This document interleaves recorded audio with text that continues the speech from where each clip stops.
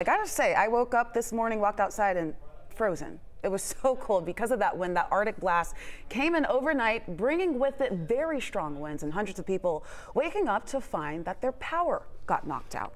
11 Alive's Doug Richards is live in DeKalb County. And Doug, you've been all over all day talking to people without power. How are they getting by?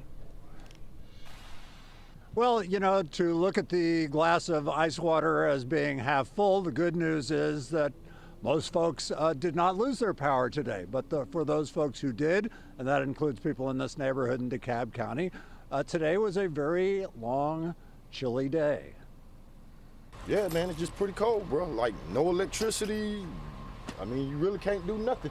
Don Butler felt the power go out at his house in Stone Mountain around 3:30 this morning.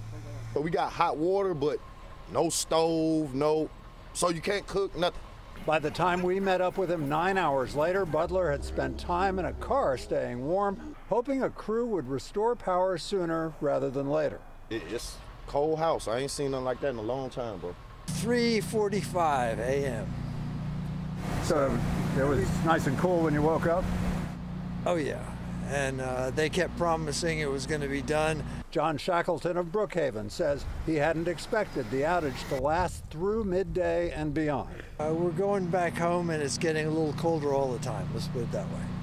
I think we can handle it. We got a little burner stove we can turn on and generate us a little bit of heat there and bundle up. It's like anything else. You don't realize how much you need it till you don't have it. Georgia Power's website delineates just how many people don't have it yet. 432 active outages that it is still working, affecting more than 11,000 customers, with work extending well into the evening. Live in DeKalb County, Doug Richards, 11 Alive News.